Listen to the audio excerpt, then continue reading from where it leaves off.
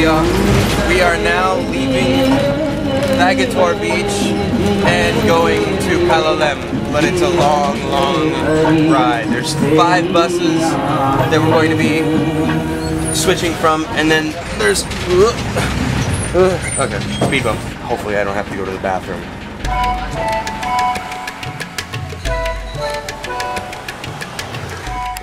We are now in Palalem, and we're walking to the family's little group of huts that I always stay at. Hopefully they're going to have a decent priced room for us, because there's rumors that all the rooms are like 800 rupees and whatnot. Not in our budget. You didn't qualify what price it was when you made the reservation? I did, but the English wasn't very good. Rosie! Hello, how are you? This is my husband, Larry. Nice to meet you. Good to see you. Go. Huh?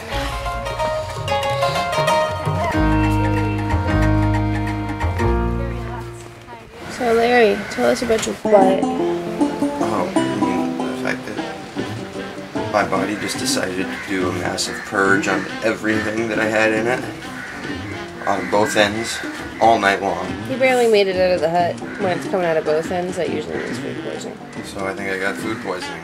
It's a little bit of mystery of what's made him sick. He had a chicken sandwich for breakfast. Could have been that. I didn't have any of the chicken sandwich. The irony being that the 2 meals we ate yesterday were both at high-end tourist restaurants. And that I ate street food for a week and I didn't have that happen. Moral of the story is that we went to the restaurant that no one was in. That's kind of an indicator, I think. It's just... Oh, I sharted on the sheet because everything is liquid. Oh, I need to lay down. I was a baby in India, and so my stomach tends to hold up really well. I can eat the same food at the same restaurant, and that person will be puking up green, and I'll have a little itty bitty tummy ache. So it's a beautiful day, and I'm gonna put some clothes on and maybe go wash our poop sheet. Say bye-bye. I came here, I got sick twice in about a week and a half with food poisoning, and I haven't shot anything since then. Before I quit my job, I had a physical, got my vaccinations for coming here to India. He said I needed to get some blood work done to check my cholesterol because I shouldn't have elevated blood pressure. Me being the big fat chicken and hating needles, I never got the blood drawn, and my insurance expired when I quit. So now we're in India and we're going to the hospital to get my blood drawn because I finally took that long to screw up my courage in order to do it. Granted, you would have been a lot better off with the needle in the US than here, but... You think they were using needles? I hope they use good needles, but it's much more of a gamble here.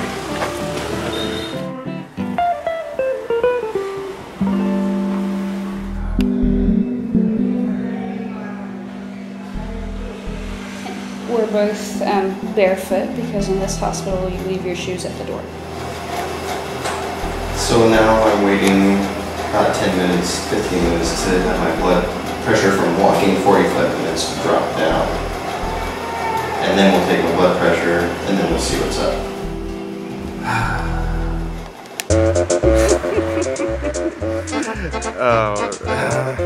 Okay, well, after walking 45 minutes and then laying for 10 on a bed, my blood pressure went down to 130 over 80. I have no idea why my blood pressure was elevated in the States.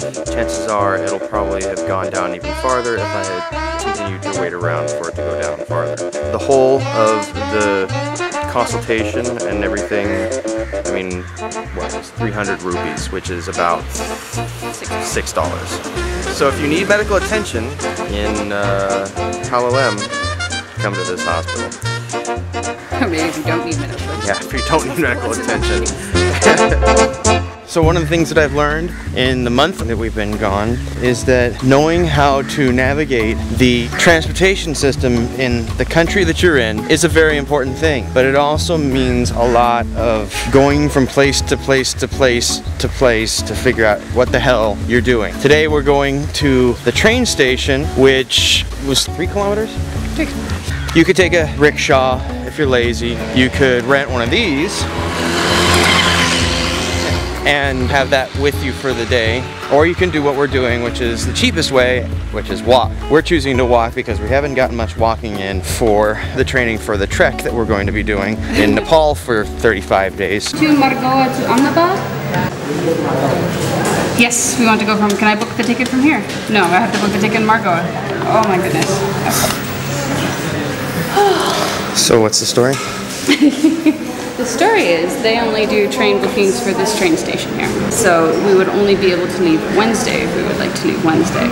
Otherwise, we have to go to Margoa and book the ticket, or we have to book it through a travel agency in town. A travel agency is going to charge more. Okay, so now we walk back. After not getting anything done.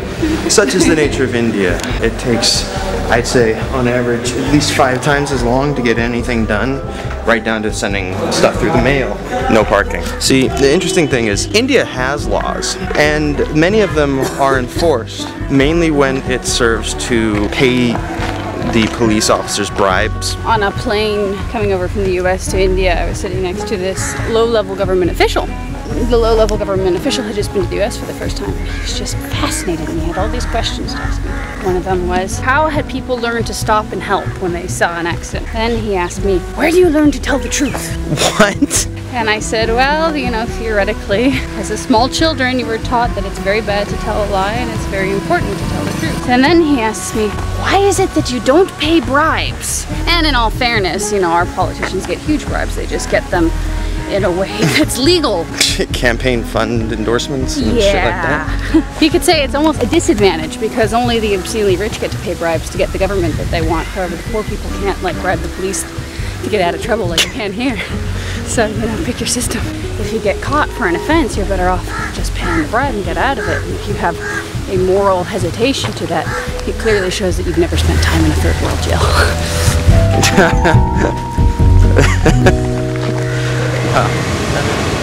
Oh, she's got a lot of tattoos. And I wouldn't be surprised if she got some of those tattoos while she was here. Anyways, she got laid last night, by the way. Yeah, the shack walls are thin. One of the more common things for people to do when they are backpacking is to get tattoos from strange places. Anyways, so seeing as tattoos are a very common practice for people who are backpacking, I was suggesting that we get tattoos. Yes. And we were talking about different types, and I came up with the idea that I have tab A written on my junk, and then next to her, you know, she gets slot B. Let's just say that needles aren't very clean at home, even you run the risk of getting certain kinds of hepatitis. There's no vaccination for that? No vaccination for Hep C, so if you want to get a tattoo, do it at your own risk. Luckily, I have a phobia of needles.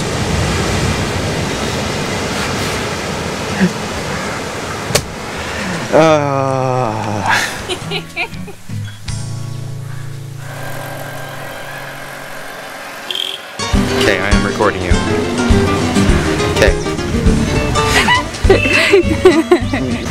We're trying to get our train tickets. We're gonna try to find a travel agency that doesn't charge outrageous commission to get our train tickets. That usually means going to several. Now, what would outrageous be? I'm feeling like it should be under 100. Trying to get our asses back to Delhi. Yo. Whoa. Means you have to go here to Delhi for 100 rupees. 100 rupees per ticket. Right, so the ticket is to Delhi, but I have to change trains. So is it then 200 or is it 100? Yeah,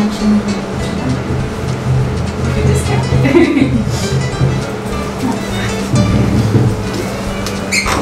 That might be just the standard that they're all going to do, but it comes out to an extra 400 rupees for us to get our tickets up to Delhi. How much was it from Delhi to here? We went and booked our train tickets ourselves, so we didn't have to pay.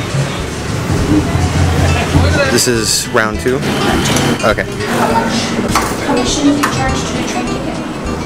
You want to go this train from Margoa to Ahmedabad? It's all part of the same ticket because we're trying to get to Delhi, but we have to do the train change in Ahmedabad. It only took us 2 rounds. But we saved 100 rupees for going to them. So We saved. we saved, I think, more than that because we got in and out. He was smarter than me, so I think we pay 150 commission, and then instead of if I was trying to do it my way, we would pay 400 commission. As you can tell, I'm lost. I'm just going where she says to go. Be persistent. Keep going. Don't go with the first one you see. And don't feel bad about walking out of the place.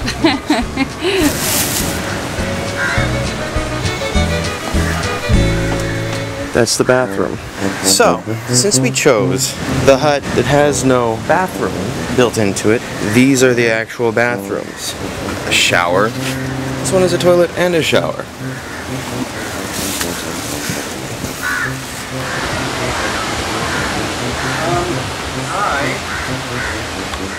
I just went to the bathroom and there was poop on the seat. I'm telling you, you went in the middle bathroom or the... No, the private one. The private so one. I know who it is. It's the Russian guy. You can't flush it. I pushed the button and I like held it for 20 seconds and it was still like floating on the top. It's like yeah, it's like he CO2 injects his poop. No, but there's only 3 of us using that bathroom. And I know you're not leaving poop on the seat. You get mad at me if I don't flush my pee. Oh, so that gets me out of it, huh? It doesn't look like yours anyways.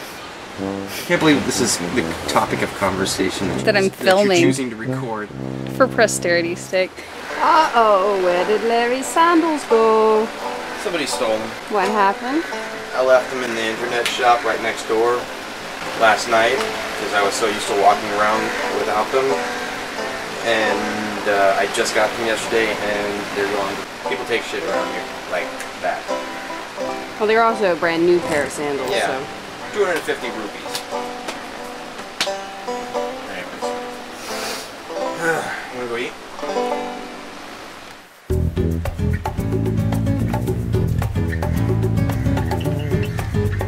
Valuable travel lesson learned today is don't squat and fart. You'll lose a pair of underwear over it. Well, you know, the thing is they were white underwear too. So the good thing is I knew the damage had been done. It's great. $85 for 3 weeks to stay on a tropical beach. It's towards the end of the season, so they're more willing to bargain. We don't have a bathroom in our unit. An extra $3 a day, you get a bathroom. How much do you think we're spending a day? We are eating very well and we're spending under $20 a day on food. Under $20 a day for 2 people. So that's... Including internet. You can go cheaper than that. We've been kind of like overdoing it since this is what I count as the vacation portion of the trip, staying on the tropical beach and not doing anything for 3 weeks. Which is about to be followed by the whirlwind sightseeing, which will be followed by the working our asses off For a month, over a month. But anyways. It's a lot for Indian food, but considering that it's 50 rupees to the dollar right now, a little over $1 for a main course meal. You get between, you know, your meals somewhere between $1 and $4, depending on what you order and if you get drinks, obviously it's more. But Yeah. I think we've been doing pretty good.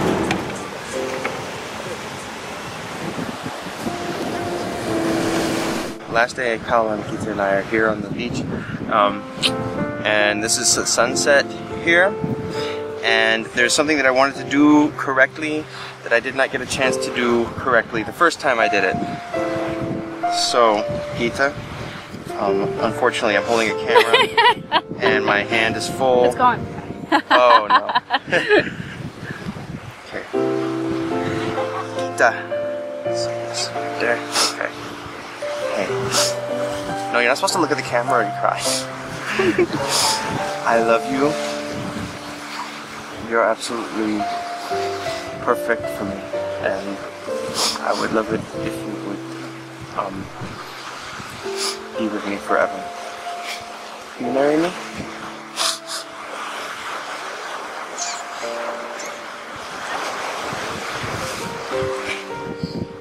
Wait, you didn't say yes. I have nothing to show. Your finger.